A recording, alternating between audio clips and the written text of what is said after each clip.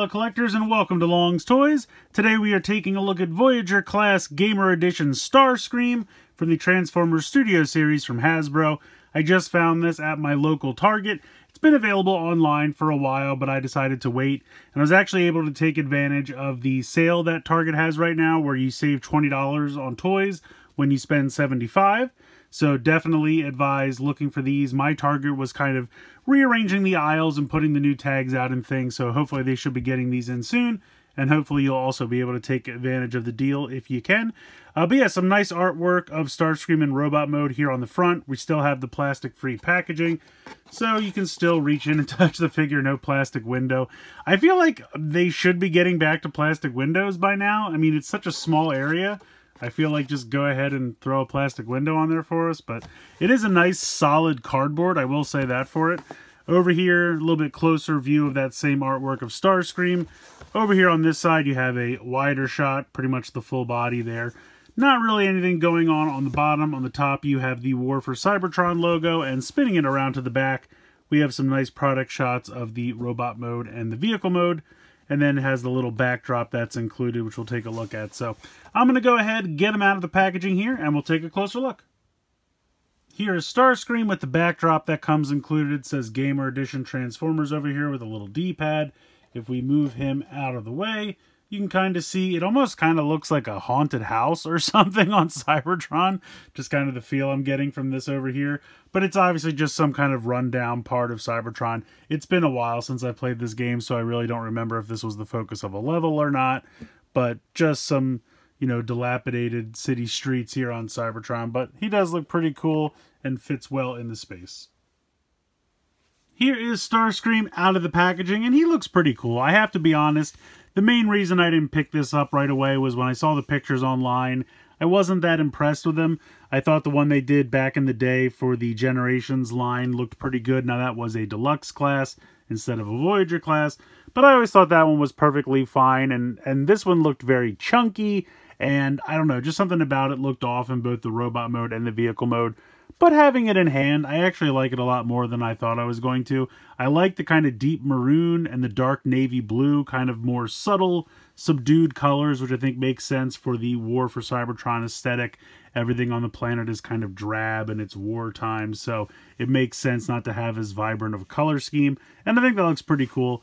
The canopy up here doesn't look as bad in person either. I did see some pictures where someone kind of panel lined just with black these little grooves that are in here, and it really did look a lot sharper. I'm considering doing that. I'm really not sure. I don't really like to mod my toys all that often, but that's something subtle that I think maybe I could do, and I really do like the look of it. It just makes this have a little bit more definition, and something that I kind of wish Hasbro had just done, because otherwise it's just this kind of big transparent orange piece.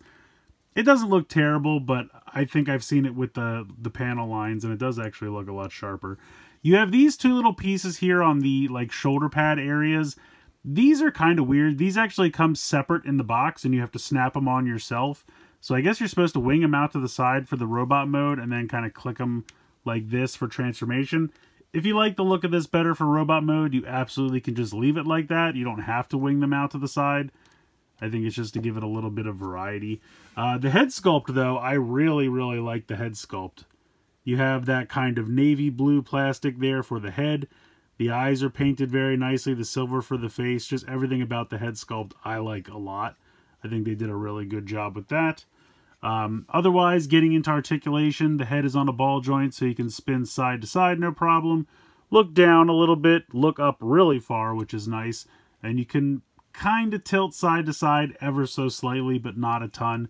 You have a nice rotation here in the shoulder, as well as a hinge out to the side. Nice mushroom peg for the bicep joint. You have double jointed elbows, which will be utilized for the transformation, but definitely can be utilized in robot mode and work really well. You have a wrist swivel here. Over on this side, you still have the wrist swivel, but of course you can pop this off, as is the gimmick for this line. And he does come with one of these weapons. I'm assuming this is some kind of sniper rifle or something like that. And you can go ahead and peg that on if you want it to look like the weapon is integrated into his arm, just like in the game. I will say that for him it looks a little weird because the arm's kind of thin and the gun is really long and thin. So I don't shockingly like that as much. I loved it for all the others. But the nice thing about this, if I plug the arm back on, and it kind of fits in this little channel pretty nicely and can peg in pretty good. It does have a little peg on the bottom, so if you just want him to hold it, you can absolutely do that too. And because of the way the hands are molded, it almost kind of looks like he has a trigger finger there. And you can kind of bring this over and put the other hand underneath, which is kind of something you would do with a sniper rifle. Let me get this over here. There we go. And I think that pose just kind of looks a little bit more natural. I think him holding it works a little better. You can, of course, still mix and match. So if you have any of the other figures, I will pull the arm off. And where did I put it? This is the... Where did I put the cannon for? Alright, I guess I'm missing his. But let's go ahead. We'll grab Bumblebee's gun.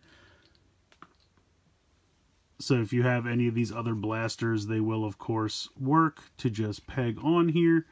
Now, the color scheme is a little different. But other than that, you can mix and match all of the blasters from the other action figures in this line. Everything from the Gamer Edition has one of these weapons. So you can see this one does not have a peg that it can just be held, but this one does, which I think is a nice touch.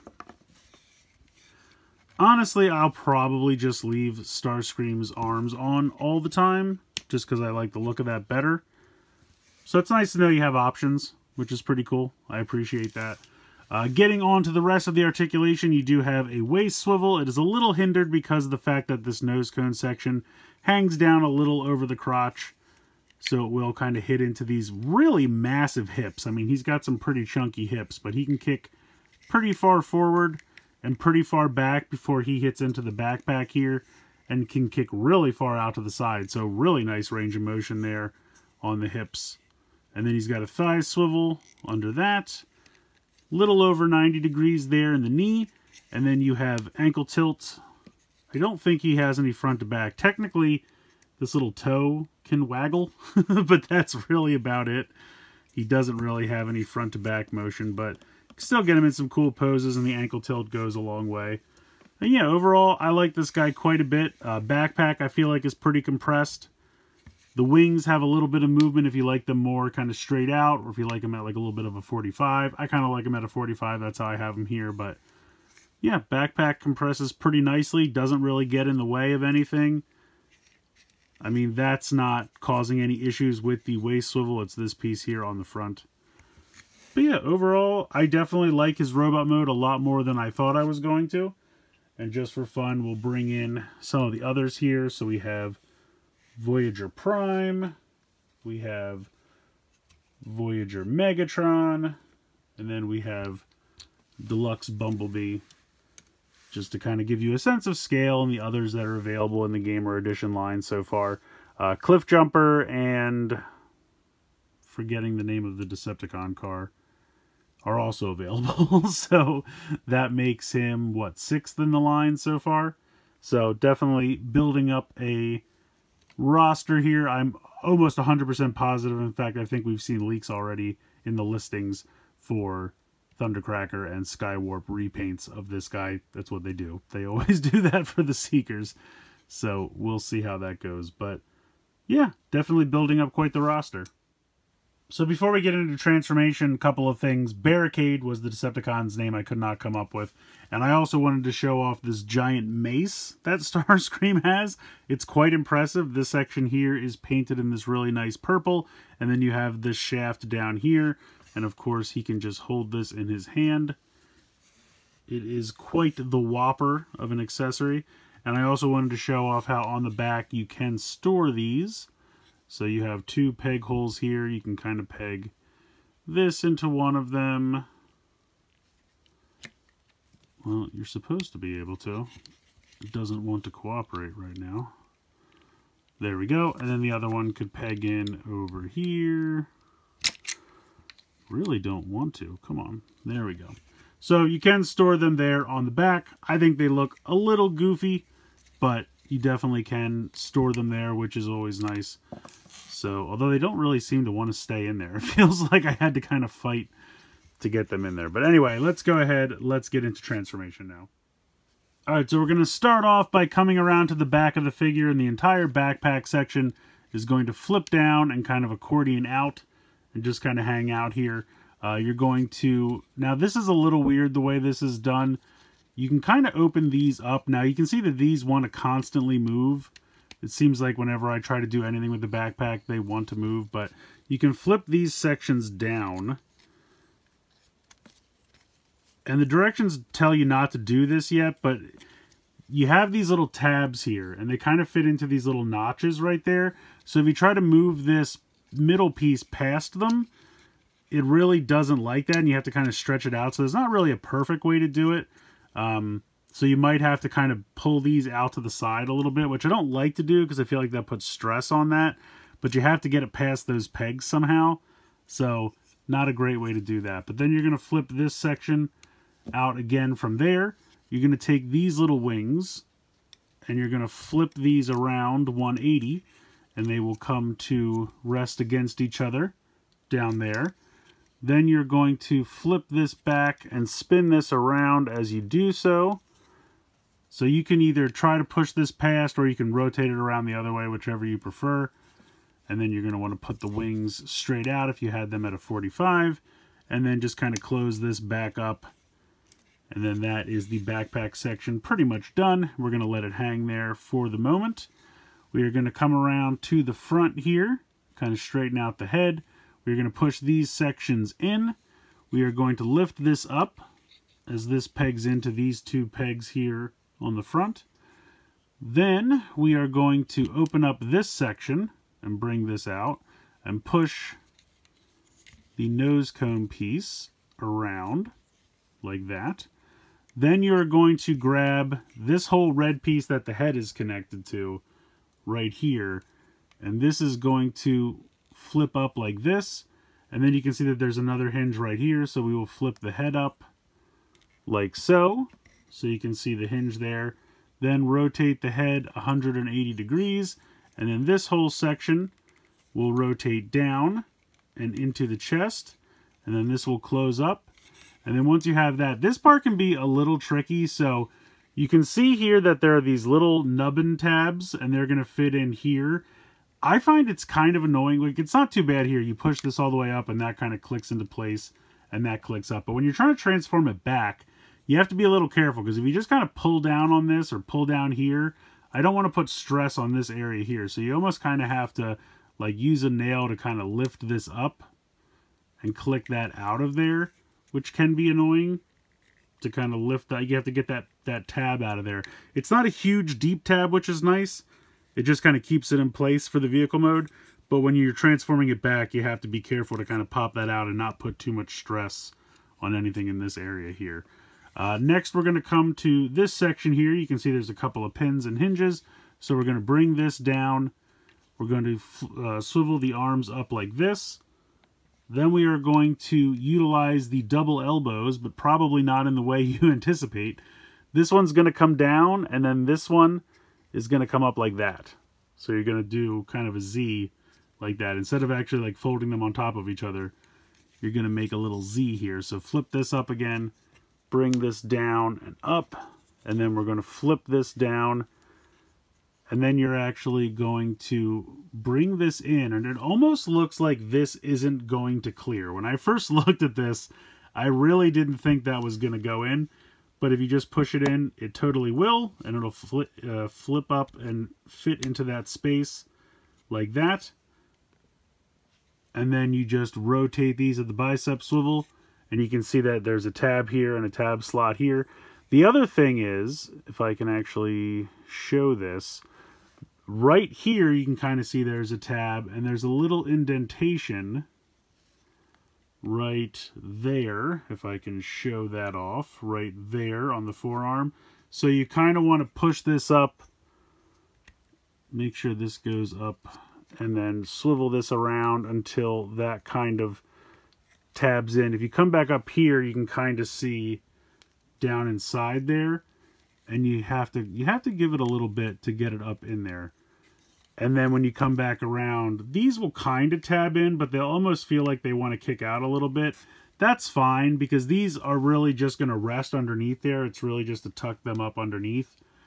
So I would say it's probably more important to make sure they're clicked all the way in this way than they are actually tabbed into each other. So there we go. This point, we will come down to the legs. Make sure if you have any ankle tilt engaged that you straighten that out and then fold in the tiny little toes. You're going to flip open this section here, and it's actually going to come around, and you can see that there's a tab slot and a tab right there, and that is just going to tab in. So we will do the same over here on that side, and then you're going to grab the whole leg and it's going to pop forward or kind of outward. And sometimes it's easier to, like, well, you can't actually do it once it's been pegged in. So you can see when you're utilizing the knee, excuse me, the knee kind of has this little tab here. So sometimes it's easier to kind of disengage that and then you can slide this out. But just, you know, don't make the same mistake I almost made there, where you tab this in and then try to bend the knee, because that does not work. So this tab is also going to have to slide into this notch here. So when you bring this down, and you'll feel it kind of click into place. It doesn't go any further than this. It seems like it should slide further, but that's where it stops. And then you can go ahead and peg that part in. So kind of bend it at the knee, and that makes it easier to flip this out. And then you can bring this up and drop that in there, which it doesn't want to cooperate now. There you go. You'll hear kind of a nice click. And then that goes in there. And then you might think that these are going to peg into each other, but they don't. They just kind of hang out like this. The entire backpack section is going to drop down, and you can see that there are slits right there and there. And that is for these tabs right here and here. So you just drop this back, and then this will peg into the feet, or the back of the feet. And there you go. That is the vehicle mode fully transformed. I'm so sorry, I did forget one crucial detail. This tiny little flap here will rotate down and kind of become like a back wing. I don't even really know why this is here. I gotta be honest. This is... I don't know why. It just does nothing. But it's here. It's okay. Honestly, when I looked at this, I felt like there was a lot of open space, especially in this section here. And I thought I must have transformed it wrong, because I feel like this should push down further and integrate more and cover this space. But it doesn't. That's what the back of the box looks like. That's what the directions show. I don't hate it. I have to say that. Like, it has grown on me. But this is kind of, when I saw the pictures online first, this is why I didn't like this that much, because it just doesn't feel finished. I mean, the hands are hanging out under here, which I guess isn't a problem, but they seem very visible. And this is kind of extended out, and there's all this empty space here, and I feel like this should somehow either drop down further, or this should compress inward or something like that. I don't know. I don't mind the back section here. I think this all works. You have the feet. They have blast effect compatibility. So let me see if I have something here I can utilize. So if you have like one of these crazy giant blast effects, you could pop that in there. Let me see, do I have another one handy? I don't think so. I have a smaller one, which is going to look ridiculous. But, you know, you can make it look like he's blasting off. I do appreciate that. I think that's really cool. So I appreciate that. And I don't mind them as thrusters. I think that works. This little section here, I think that's cool. I like the way that it swivels around, you know, so that it's different from... Because I think the original one, you just kind of moved the whole piece around. I like this. If you want, you can even kind of angle them. It's up to you. If you want them all the way up, you can. If you want to angle them a little bit, you have a nice option there. And I think that's really smart, the way they just swivel around and come together. They don't even tab together. They don't need to, honestly. It works really well, nice and seamless. Decepticon symbol there, very nicely painted. The wings have really nice Decepticon symbols as well. Of course, I do wish the wings were just a little bit bigger. I don't mind them being angled like this. I think that's correct for the game, and I think that's a neat design. Just wish they were a little bit bigger. Like I said, these are almost superfluous. I don't really know what they're doing. And I don't mind the nose cone. Again, I feel like it's mostly this section here that just feels a little incomplete. Plus, this is all open. I can see the arms under there.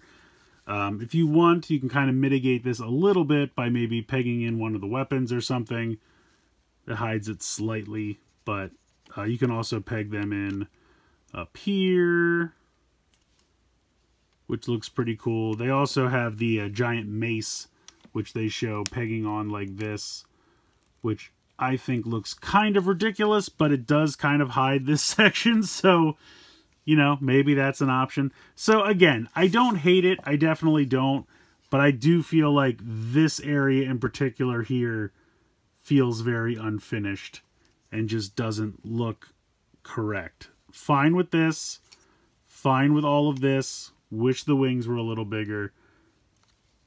But again, I don't hate it, it feels like it could be better. So, it is what it is. I mean, I definitely think we'll see it repainted as Thundercracker and Sideswipe. Sideswipe? Thundercracker and Skywarp. I don't think we'll see it repainted as Sideswipe. I think maybe just Sideswipe's coming from Gamer Edition. Maybe that's why he's on my mind. But in any case, yeah, like I said, I don't hate it, but I definitely think it has room for improvement. I don't have the other one handy. I wish I did. But I kind of remember that vehicle mode being a little bit tighter and more compact. But again, I could be misremembering it. If I remember, I'll try to put a picture of it here. I'll look online. But yeah, it's okay. I just don't think it's perfect. Overall, I like Starscream a lot more than I thought I was going to, but he's definitely not perfect. I really like the color scheme. I like the kind of more muted color palette. I think it definitely fits the kind of like dystopian, run-down Cybertron battlefield that they're going for here from the game. I think that's really nice. I really like that he can hold his weapon. I appreciate that they still have the gimmick of it being integrated into the arm if you prefer that look, but I think for this weapon it definitely looks a lot better with him just holding it, so I like that you have both options available to you. This giant club thing, it's kind of neat, but to me that's just kind of a superfluous accessory. It's not really doing anything for me. The transformation is a little weird. I really don't like the way you have to kind of force that part of the backpack forward past those two little tabs. I feel like over time that's really going to cause stress and cause them to kind of, you know, fall out to the side. I already feel like I'm seeing it a little bit. Like you can see how that's not as tight together as it used to be because I have to kind of like force it past those tabs. And I don't really know a way around it. I mean, I guess if I technically like swivel this around and then pull it out and swivel it back, I could try. But it just seems like something that they could have done a little bit better with the design there. Overall, I like the way the robot mode looks. Like I said, I really like the way the backpack compresses. I think that works really well.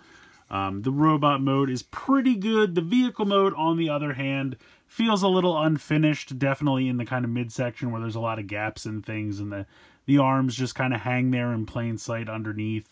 And I don't know, I just feel like it could be a little bit more cohesive. The back end of it, I think, looks good. Using the feet as the thrusters and having them be compatible with the blast effect ports, I think, is a really nice touch. So there's a lot here that I like. There's a few things I don't. So overall, I think it's, you know, it's a good figure. I have a positive look on the whole, but you know, it's definitely not as perfect as it could be. Am I going to want to buy this 2 more times as the other 2 Seekers? I don't know. That's the only thing. Like, I don't know if the mold is fantastic enough to have 3 of it. I like having 1 of it, and it looks good as Starscream. I guess we'll have to see what kind of paint jobs the other 2 get. I think that's mostly going to be what sells me on it or not. Also, it would be nice if the other 2 came with different weapons. I just think that would be nice to get some variety so you can mix and match and not have them all have the same kind of sniper rifle, but only time will tell with that. So, yeah, I think it's worth checking out, especially if you can find it on sale. For whatever reason, I think on Hasbro's website, these are $34.99 because they're Voyagers. Target is selling them for $29.99, so $5 less. And then on the app, they're selling them for $27.99, so $2 even more off of that. And when I was in the store, it's not available online, but when I was in the store, they price matched their own website, so I got it for $27.99, and I was still able to utilize that 20 off of 75, which I think is going until the end of the weekend. So, you know, I was able to get this thing for like 20 bucks by the time all was said and done, and for that price, I love it. I mean, that's great. You know, just having him like this on a shelf, I think is going to look really cool. I just, like I said, the vehicle mode is not the best, but I'll just display him in robot mode and he looks pretty good. I definitely do like having him upscaled as a Voyager as opposed to a Deluxe. I will say that was definitely the right decision there. So, yeah, overall, he's good. He's just not phenomenal. But let me know what you guys think in the comments below. Please like, share, and subscribe. Hope you guys enjoyed the video. And as always, thanks so much for watching.